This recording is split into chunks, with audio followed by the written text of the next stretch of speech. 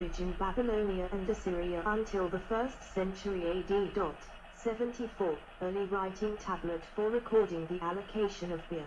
3100 BC. Height 9.4 centimeters. Width 6.87 centimeters. From Iraq. British Museum, London. Early writing tablet for recording the allocation of beer. 3100 BC. Height 9.4 centimeter. Width 6.87 centimeters. From Iraq. British Museum, London. Cuneiform tablet about administrative account with entries concerning malt and barley growths. 3100-290 BC. Clay 6.8 x 4.5 x 1.6 centimeter. Metropolitan Museum of Art, New York City.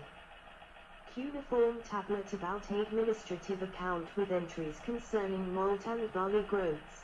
3100-290 BC.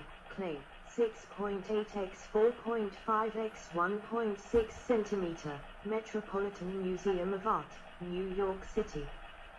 Bill of sale of a field and house, from Shuruppak, c. 2600 BC. Height 8.5 centimeters. Width 8.5 centimeters. Depth 2 centimeters. Louva. Bill of sale of a field and house, from Shuruppak, c. 2600 BC. Height 8.5 centimeter. Width 8.5 centimeters. Depth 2 centimeter. Louva. Stele of the Vultures, c. 2450 BC. Limestone.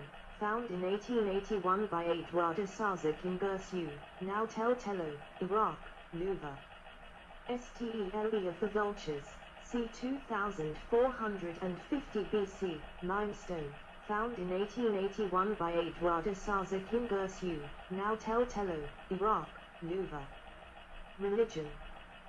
The Sumerians credited their divinities for all matters pertaining to them and exhibited humility in the face of cosmic forces, such as death and divine wrath. 63. 3-4 Sumerian religion seems to have been founded upon two separate cosmogenic myths. The first saw creation as the result of a series of hierogam or sacred marriages, involving the reconciliation of opposites postulated as a coming together of male and female divine beings, the gods. Sumerian religion wall plaque showing libations so a seated god and a temple. Your 2500 BC naked priest offering libations to Sumerian temple. Detail. Your 2500 BC This pattern continued to influence Aegean or Mesopotamian myths. Thus, in later Akkadian Enuma Elish creation was seen as the union of fresh and salt water, between male Abzu, and female Tiamat. The products of the Tunian, Lam and Lam-Yu, the Mudoins, were titles given to the gatekeepers of the Abzu temple of Enki in Eridu, the first Sumerian city. Mirroring the way that muddy islands merge from the confluence of fresh and salty water at the mouth of the Euphrates, where the river deposits its load of silt, a second Hieros Gamos supposedly resulted in the creation of Ansha and Kisha, the sky pivot, or axle, and the earth pivot, parents in turn of Anu, the sky, and Ki, the earth. Another important Sumerian Hieros Gamos was that between Ki, here known as Ninhursag or Lady of the Mountains, and Enki of Eridu, the god of fresh water which brought forth greenery and pasture. At an early stage, following the dawn of recorded history, Nippur, in central Mesopotamia, replaced Eridu in the south as the primary temple city, whose priests exercised political hegemony on the other city-states. Nippur retained this status throughout the Sumerian period. Deities. Akkadian cylinder seal from sometime around 2300 BC or thereabouts depicting the deities Inanna, Uchu, Enki, and Isamut. Sumerians believed in an anthropomorphic polytheism or the belief in many gods in human form. There was no common set of gods. Each city-state had its own patrons, temples, and priest-kings. Nonetheless, these were not exclusive. The gods of one city were often acknowledgeable Soya. Sumerian speakers were among the earliest people to record their beliefs in writing, and were a major inspiration in later Mesopotamian mythology, religion, and astrology. The Sumerians worshipped him as the full-time god equivalent to heaven. Indeed, the word An in Sumerian means Ski, and his consort Ki means earth. Enki in the south at the temple in Eridu. Enki was the god of beneficence and of wisdom, ruler of the freshwater depths beneath the earth, a healer and friend to humanity, who in Sumerian myth was thought to have given humans the arts and sciences, the industries and manners of civilization. The first law book was considered his creation. Enlil was the god of storm, wind, and rain. 75. 108. He was the chief god of the Sumerian pantheon. 75.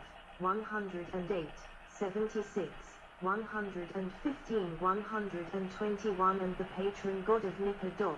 77, 231, 234. His consort was Ninlil, the goddess of the south wind. 78, 106.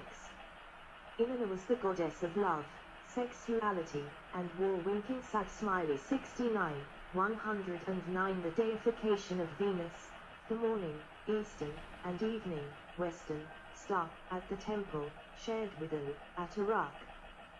Deified. Kings may have reenacted the marriage of Inanna and do music with priestesses. 69, 151, 157, 158. The sun god Utu at Lersa in the south and Sipar in the north. The moon god Sin at Yor. Sumer early Akkadian pantheon. These deities formed the main pantheon, and in addition to this there were hundreds over the minor gods. Sumerian gods were often associated with different cities, and their religious importance often waxed and waned with their society's political power. The gods were said to have created human beings from clay for the purpose of serving them. The temples organized the mass labor projects needed for irrigation agriculture. Citizens had a labor duty to the temple, though they could avoid it by a payment of silver. Cosmology. Sumerians believed that the universe consisted of a flat disk enclosed by a dome. The Sumerian afterlife involved a descent into a gloomy netherworld to spend eternity in a wretched existence as a Gadim, ghost. 79. The universe was divided into 4 quarters. To the north were the hill-dwelling Subarchu, who were periodically raided for slaves, timber and other raw materials. 80. To the west were the tent-dwelling Machu, ancient Semitic-speaking peoples living as pastoral nomads tending herds of sheep and goats. To the south was the land of Dilmun, a trading state associated with the land of the dead and place of creation. 81. To the east were the Elamites, a rival people with whom the Sumerians were frequently at war. Their known world extended from the Upper Sea or Mediterranean coastline to the Lower Sea, the Persian Gulf and the land of Melara, probably the Indus Valley, and Magan, Oman, famed for its Copros. Temple and temple organization. Ziggurats, Sumerian temples, each had an individual name and consisted of a forecourt, with a central pond for purification. 82. The temple itself had a central nave with aisles along either side. Flanking the aisles would be rooms for the priests. At one end would stand the podium and a mud brick table for animal and vegetable sacrifices. Granaries and storehouses were usually located near the temples. After a time the Sumerians began to place the temples on top of multi-layered square constructions built as a series of rising terraces, giving rise to the ziggurat style. 83. Funerary practices.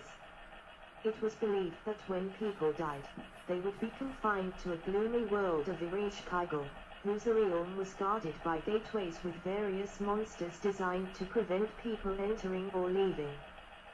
The dead were buried outside the city walls in graveyards where a small mound covered the corpse, along with offerings to monsters and a small amount of food. Those who could afford it sought burial at Dilmun. 81. Human sacrifice was found in the death pits at the Yor Royal Cemetery, where Queen Quabi was accompanied in death by her servants. Agriculture and hunting. The Sumerians adopted an agricultural lifestyle perhaps as early as c. 4500–4500 BC. The region demonstrated a number of core agricultural techniques, including organized irrigation, large-scale intensive cultivation of land, monocropping involving the use of plow agriculture, and the use of an agricultural specialized labor force under bureaucratic control. The necessity to manage temple accounts with pious organization led to the development of writing, c. 3500 BC. From the royal tombs of Yor, made of lapis lazuli and shell, shows peacetime in the early Sumerian Uruk period. The primitive epictograms suggest that sheep, goats, cattle, and pigs were domesticated. They used oxen as their primary beasts of burden and donkeys or equids as their primary transport animal, and woolen clothing as well as rugs were made from the wool or hair of females. By the side of the house was an enclosed garden planted with trees and other plants. Wheat and probably other cereals were sown in the fields, and Feshaduf was already employed for the purpose of irrigation. Plants were also grown in pots or vases. 58. The Sumerians were one of the first known beer-drinking societies. Cereals were plentiful and were the key ingredient in their early brew. They brewed multiple kinds of beer consisting of wheat, barley, and mixed grain beers. Beer brewing was very important to the Sumerians. It was referenced in the Epic of Gilgamesh when Enkidu was introduced to the food and beer of Gilgamesh's people. Drink the beer, as is the custom of the land. He drank the beer 7 jugs, and became expansive and sung with joy. 84. The Sumerians practiced similar irrigation techniques as those used in Egypt. 85. American anthropologist Robert McCormick Adams says that irrigation development was associated with urbanization. 86. And that 89% of the population lived in the cities. They grew barley, chickpeas, lentils, wheat, dates, onions, garlic, lettuce, leeks and mustard. Sumerians caught many fish and hunted fowl and gazelle. 87. Sumerian agriculture depended heavily on irrigation. The irrigation was accomplished by the use of Shaduf canals, channels, dikes, weirs, and reservoirs. The frequent violent floods of the Tigris, and less so, of the Euphrates, meant that canals required frequent repair and continual removal of silt, and survey markers and boundary stones needed to be continually replaced. The government required individuals to work on the canals in a corvée, although the rich were able to exempt themselves. An account of barley rations issued monthly to adults and children retaining cuneiform script on a clay tablet written in year 4 of King Uruk Dynasty 2350 BCAs is known from the Sumerian Farmer's Almanac. After flood season and after the spring equinox and the Akaichu or New Year festival, using the canals, farmers would flood their fields and then drain the water. Next they made oxen stomp the ground and kill weeds. They then dragged the fields with pickaxes. After drying, they plowed, harrowed, and raked the ground 3 times and pulverized it with a mattock, before planting seed. Unfortunately, the high evaporation rate resulted in a gradual increase in the salinity of the fields. By the Yor 3 period, farmers had switched from wheat to the more salt-tolerant barley as their principal crop. Sumerians harvested during the spring in 3-person teams consisting of a reaper, a binder, and a sheaf handler. 88.